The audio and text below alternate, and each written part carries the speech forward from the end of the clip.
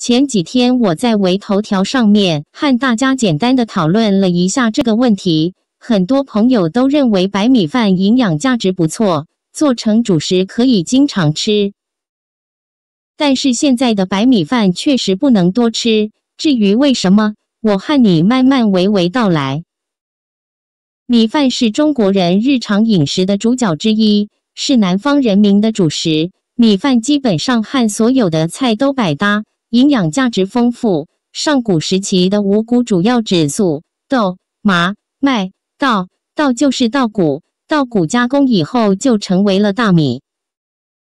我查了资料，资料上面说，大米性平，味甘，有补中益气，健脾养胃，益精强志，和五脏，通血脉，聪耳明目，止烦、止渴、止泻的功效。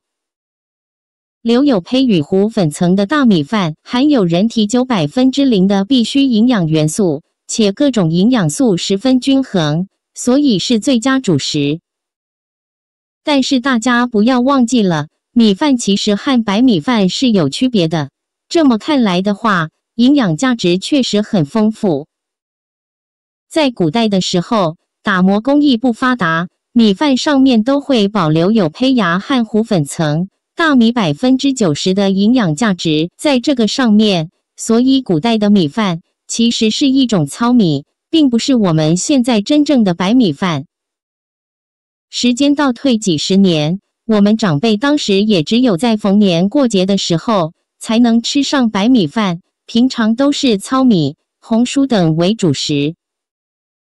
现在由于打磨工艺和各种加工技术的进步，米饭的胚芽和糊粉层基本上全部去掉了，剩下的白米饭口感极佳，吃起来比糙米好吃多了。但也由于加工过度，米饭成了白米饭，而白米饭的主要营养价值就是糖分，其他的基本上都流失了。吃多了很容易发胖和造成心脑血管疾病，所以这才是营养师和医生劝大家少吃白米饭的原因。白米饭由于加工过度的原因，已经丧失了绝大部分营养价值，剩下的主要是糖分。而糖分进入人体以后，主要就是4个代谢途径：合成肌糖原、合成肝糖原、维持正常的血糖浓度、合成脂肪。前面3种途径其实对糖分利用都不算很多，最多的是第4个合成脂肪。我们摄入的糖分越多，就会有越多的多余糖分被合成脂肪，人就会变得越来越胖。以前的人运动量是现在的人的10倍左右，而吃的不到现在的人的1/10。句话说，以前的人吃的少，运动多，现在的人吃的多，运动少，怎么能不发胖呢？所以，肥胖就成为了社会普遍的现象。在这个前提下，我们根据实际情况才会要求大家少吃白米饭。那么是不是完全不能吃呢？其实也不是，实在想吃可以试试下面的办法。1. 白米饭加上杂粮一起吃，其实说起来也很简单，就是杂粮和米饭一起煮着吃。需要注意的是，杂粮比白米饭要难煮一些，我们一定要煮熟，熟透口感才会好吃。而且这种营养价值高，糖分低，有利于减肥。营养免疫粥这个就是配方。